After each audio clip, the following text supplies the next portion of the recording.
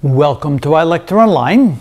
You may have wondered how many people are there that have an IQ above 130?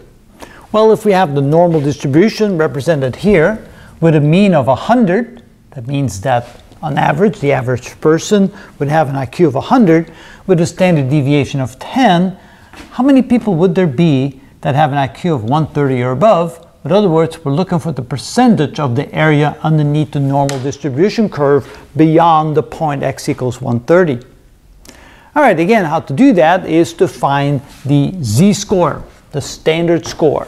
All right, so how do we do that? Well, let's see here. We use this equation right here to find z, and z equals 130 minus the mean of 100 divided by 10. That means that z is equal to 30 divided by 10, which is equal to 3.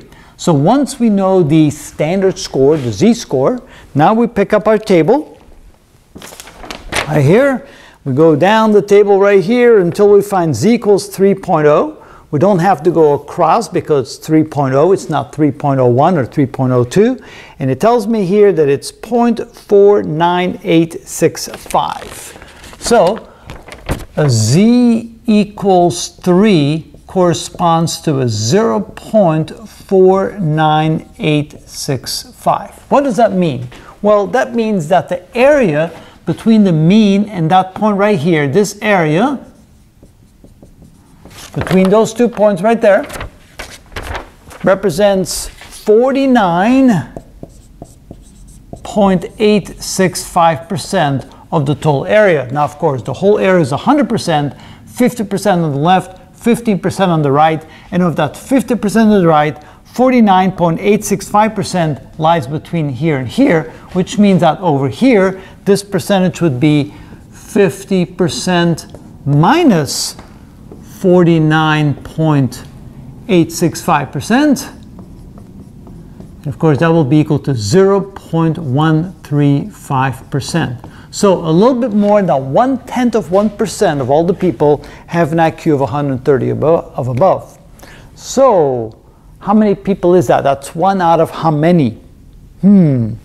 So how do we do that? Well, we can turn that equation around. So what we can do is we can say that 0.135% is equal to 0.00135. And now if we take the inverse of that number, and of course for that we need a calculator.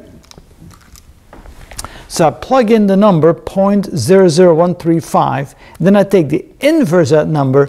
That means we have 1 in the inverse of that number, which is 0.00135, which means it's 1 out of 741 people have an IQ of 130 and above.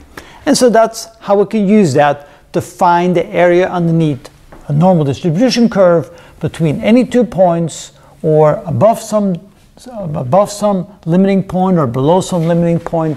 You can figure out anything you want in that curve by using this equation, by using the z standard score, and by then looking at a table, using a lookup table to find the corresponding percentage representing the area underneath the curve between any 2 points on the curve. And that is how it's done. They say Einstein's 160. Einstein was 160? Doesn't surprise me. Wow, so where does that put him?